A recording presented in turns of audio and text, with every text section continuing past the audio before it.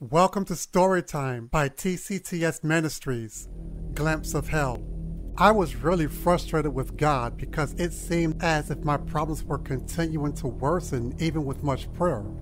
That afternoon in my bedroom, I sat on the bed and thought about how I've allowed my frustrations to get the best of me, therefore begun willfully living a life of sin.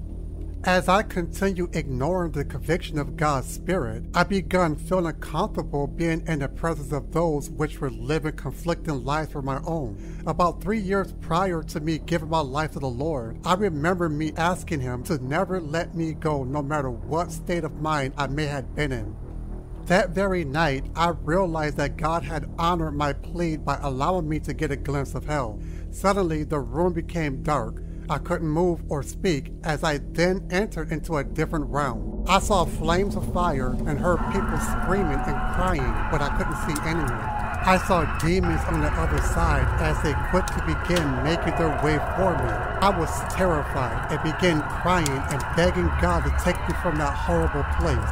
Just when the demons were getting ready to lay hold of me, I was then whisked back to my own realm. I began staring around the room and saw a beam of sunlight peeping in through the crack of the curtain. Listen, I believe the reason God allowed me to see a glimpse of hell that night was because it being a cry of warning to the unsaved and for me to continue urging them to repent and turn from their sinful ways to follow Jesus Christ as their Savior. 2 Peter 3:9 tells us that it's the will of the Lord that none should perish, that all should come to repentance.